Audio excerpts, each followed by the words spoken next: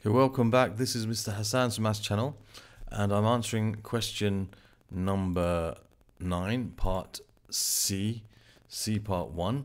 And this is from the May-June 2020 IGCSE Cambridge 0580 syllabus. This is paper 4, variant 2. And C part 1 here, they've drawn a pair of axes for you, and they say on the diagram, part A, sketch the graph of y equals x minus 1 squared, and part B, sketch the graph of y equals a half x plus 1. So both on the same diagram, we've got to sketch these two graphs. So part A, they asked us to do the quadratic first, so I'll just do the quadratic first. So I'm going to put the working for it here. So you have y equals x minus 1 all squared. Now, for any graph, when you want to sketch a graph, first of all, you kind of have to think about what type of function it is. Okay, and this is a quadratic function, because if we were to expand this, you'd get x squared minus 2x plus 1. So we can see that it's a quadratic, and it's a quadratic where the x squared term has a positive coefficient. The coefficient of x squared is positive 1. All right, so therefore it's going to be a smiley face. It's going to look something like this. It's going to have this type of shape, a U shape like this. So we know it's going to have that type of shape. So once we've determined that, now we've got to determine a few things. For example, where does it cross the y-axis? Where does it cross the x-axis? Now it crosses the y-axis. It crosses the y-axis when x equals 0, because the equation of the y-axis is x equals 0. Everywhere on the y-axis, x equals 0. So you want to find where a function crosses the y-axis. That's any function at all. You replace the x with 0 in that function. So if we take the function and we replace the x with 0, you have 0 minus 1 squared, which is minus 1 squared, which is 1. As we can see from here, if in the expanded form as well, this is the y-intercept, because when x is 0, you're left with y equals 1. So we know that it passes through the point 0, 1. And where does it cross the x-axis? Well, the x-axis, its equation is y equals 0. Everywhere on the y-axis, on the x-axis, y is equal to 0. So when you put y equals 0 into this function, so you have x minus 1 squared equals 0. And we try to solve this. Well, we can solve this by taking the square root of both sides. And if you take the square root of 0, you're going to get 0, of course. So x minus 1 equals 0. So x equals 1. You can even think of this, if you want, as x minus 1 times x minus 1 equals 0. So x equals 1 and x equals 1. So you can think about it, x equals 1 twice. This is a special type of called root, place where it crosses the x-axis, where it's called repeated. This is called a repeated root. Okay, so this is important here, because when you have this type of repeated root, the graph actually for a quadratic will turn on the x-axis at that point. So I know that this graph is going to cross the y-axis at x equals 1, y equals 1, and it's going to turn on the x-axis when x equals 1. So when y equals 1, it crosses the y-axis, and where x equals 1, it turns on the x-axis. So it's going to have this type of shape like this. So it's going to be a quadratic that looks something like this. So I'm going to try and draw it as best as I can. It's going to have this type of shape. It's going to turn. I've missed it there. Now I've got a bit more of a, I can do that here. You can't do that in the exam. So you've got to be careful to try and make it, touch the x-axis to the y-axis, to touch the y-axis. It turns on the x-axis. Of course, they don't expect perfection. This is not that good, but it's all right considering the tools that I got here. But what you should do is, what I don't do is, I don't mark 1 and 1 first and then draw it. I know where 1 is roughly in both of them. This is a sketch. It doesn't need to be to scale. You don't put 0, 1, 2, 3, and all that kind of all the other values. You just have to roughly where it crosses the y-axis. It should be, of course, on the positive side, and where it crosses the x-axis on the positive side of the x-axis. Okay, so that is a sketch of y equals x minus 1 squared. Okay, so that's how that will look. We found out where it crosses the y-axis, where it crosses the x-axis. In fact, because it has a repeated root, it will touch the x-axis at that point, because it's going to have a, this kind of situation here. It's called repeated root. Okay, anytime you have that, it turns on the x-axis. Okay, now that's part 1. That's that's part A. So this is like part A done. And now for part B, it says sketch the graph of y equals a half x plus 1. So I'll put the the working for this, y equals a half x plus 1. So we want to find out what type of this graph this is. Well, this is of the form y equals mx plus c. So this is a linear graph. It's like a straight line. And here, there's different ways we can do this. Okay, we can sketch this in different ways. One of the ways is we can see that the gradient is a half and the y-intercept is 1. So it's definitely going to pass through the same point, 0, 1.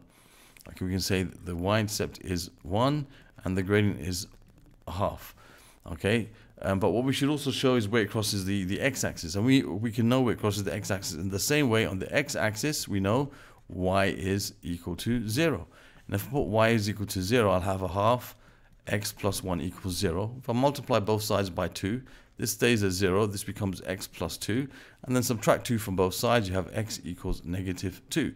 So it's going to cross at negative 2, somewhere over here. It doesn't have to be accurate. And it's a straight line, so I can use a ruler to draw this graph. And it must pass through these 2 points here. Whoops. It must pass through these 2 points. So I'm going to draw it passing through those 2 points. And that's the graph, the sketch of y equals, that's y equals a half x plus 1. And that's part B of this question.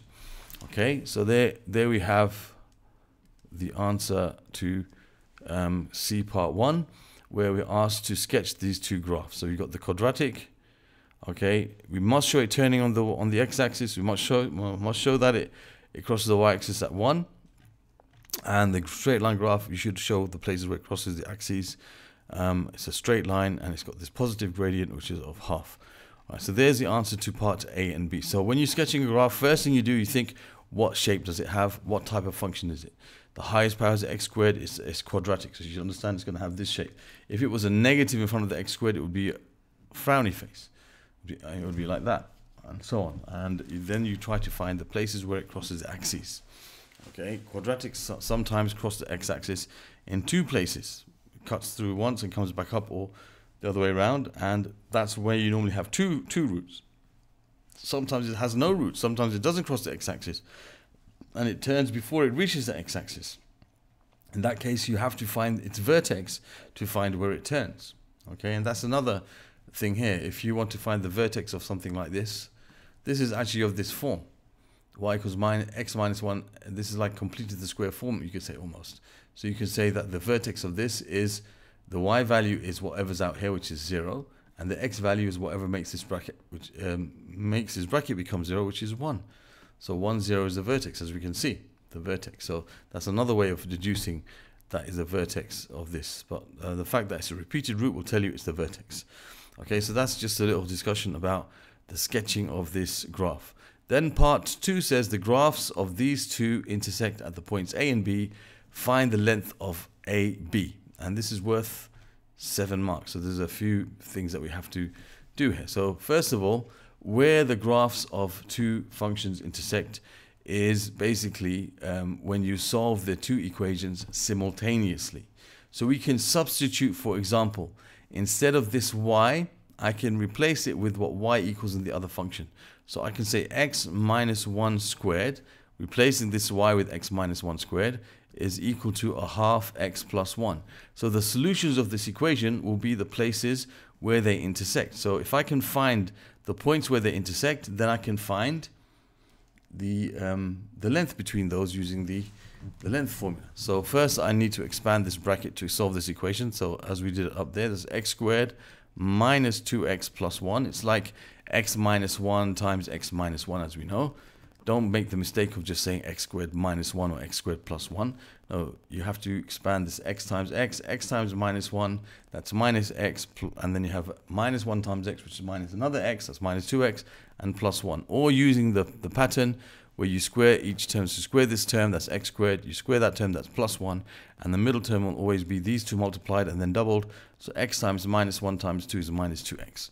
And whichever way you want, that's fine. Equals a half x plus 1. Now, I personally prefer not to have fractions in my equation, so at this stage, I'm going to multiply both sides of this equation by 2. That way, the whole thing will be multiplied by 2. So this is going to be 2x squared minus 4x plus 2 equals, and this will become x plus 2. Now I can bring everything on one side, so I'll have 2x squared minus 5x, 2 minus 2 is 0, equals 0. So taking out the common factor of x, I have x and 2x minus 5 equals 0. So we have x equals 0 and x and 2x minus 5 equals 0, in which case 2x equals 5 and x equals 5 over 2, which is 2.5. So those are the 2 points where they intersect. And let's see if that makes sense according to our diagram. Well, we can see for sure x equals 0, they intersect. We can see that's where y equals 1. And the other place where they intersect is going to be here, 2.5, 5 over 2. So what we need to do, so let's say this is A, and let's say this is B. We need to find the coordinates of B. Okay, so we need to find the y coordinate of B. We have the coordinates of A. So we can say, all right, when x equals 0, just to make it complete, we say when x equals 0, we see that y is equal to, now we can use any of these two equations, and both of them are quite simple to use. If I put x equals 0 into here, I'm going to get minus 1 squared, which is plus 1. If I put x equals 0 in here, I have y equals 0 plus 1, which is plus 1. So that's, let's call that point A, 0, 1, as we can see from the graph anyway. And when x equals 5 over 2, we can say y equals, again, both of these are equally as easy to use. In fact, I think this is actually easy. So 5 over 2 minus 1 is, so we can say y is equal to 5 over 2 minus 1 squared, which is, that's going to be 3 over 2 squared, which is 9 over 4. So that's y when x equals 5 over 2. So the point B is going to be 5 over 2 and 9 over 4. So we want to find the length of AB. Now the length of AB is going to be the square root of the difference between the x coordinates. So we can say, for example, 5 over 2 minus 0, 5 over 2 minus 0 squared, plus the difference between the y coordinates, which is 9 over 4 minus 1 squared. And that will give us the length of this line between the points A and B. So this is going to give us the square root of 25 over 4 plus, and this is 9 over 4 minus 1. That's 9 over 4 minus 4 over 4, which is 5 over 4 squared, which is 25 over 16. So I can just put this in my calculator now. I don't need to do too much here. So square root of 25 over 4 plus 25 over 16. And that gives my answer 5 root 5 over 4. 5 root 5 over 4. Now we don't leave our answer in this exact form. It didn't tell us to do that, and the instructions tell us to round non-exact answers to 3SF. So we can see that the answer here is going to be S to D button 2.795. 2.795. It goes on. So 3SF is 2. Oops. What is I wrote the wrong thing there. 795. I put 59. Be careful there. 2.795 goes on, so it's going to be 2.795. So you stop there, so it's 2.80 to 3SF. So that's 2.80 units. That is the length of the line between A and B. Okay, so there we have the answer to this question, which is 9 part C. It's on page 19. 9 part C from this May-June 2020 paper. Other questions, including the question before this, part A and B, can be found in the playlist, which will be in this area over here. Other questions from this topic of sketching graphs you can find in this playlist over here. And I'll also put it in the playlist for solving simultaneous equations, like in the topic of quadratics, let's say. That will be in this playlist over here. You can subscribe to my channel by clicking on this link.